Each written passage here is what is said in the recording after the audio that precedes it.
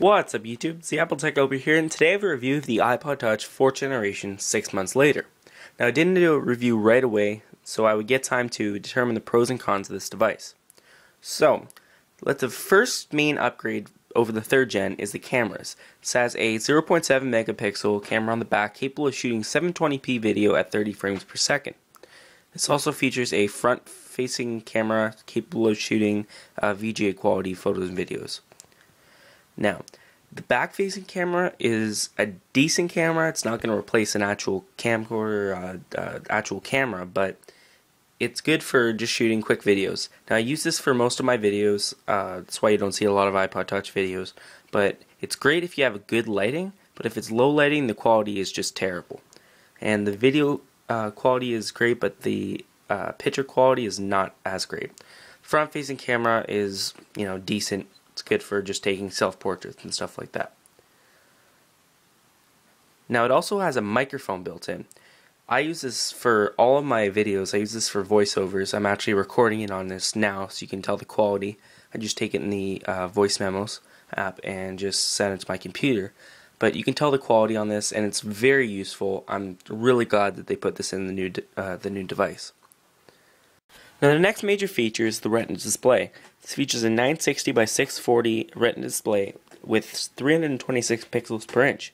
This is huge. I didn't think that I would really notice this, but it turns out to be one of the best features of the new device. When you go from a 4th gen to a 3rd gen, you can really tell a difference.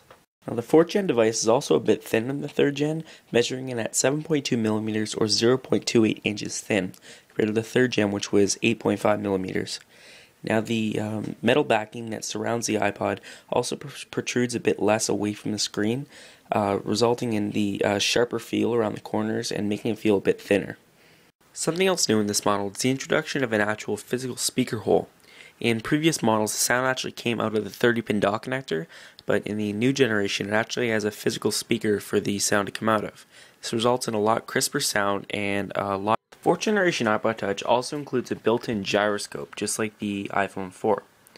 I'm going to show you in this app called Gun Range. I have a review for this up on YouTube. It was my first video, so if you want to see that, just click on the iPad right now. I'll put an annotation.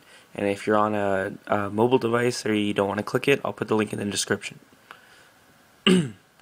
So, basically what the gyroscope does is you can just turn your iPod just left and right, and it will actually show it just like it's three-dimensional, just like you're looking through a window.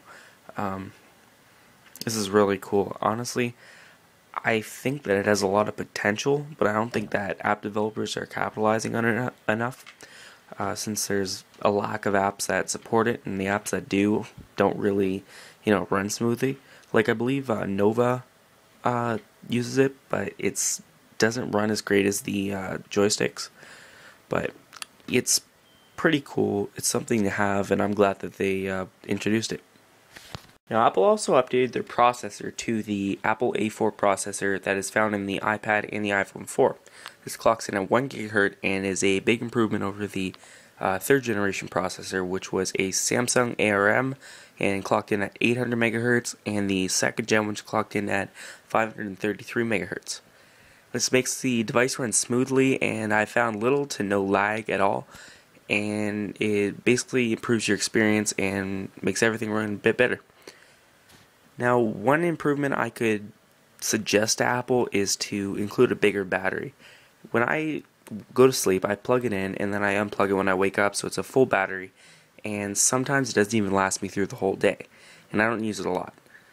So you have to keep your brightness down to maintain a charge for at least 2 days.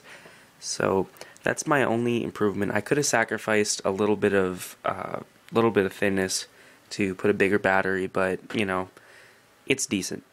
So that's my review of the iPod Touch 4th generation, 6 months in. It's a great improvement over the 3rd gen. If you have the 3rd gen, it's worth it to upgrade. Sell the 3rd gen, buy the new one. That's what I did. There's so many more features that you don't want to miss out on. So that's it. If you like the review, want to see more, subscribe up above. Leave a comment down below. Tell me what you think. Do you have the 4th gen? Do you like it? Are you going to get it?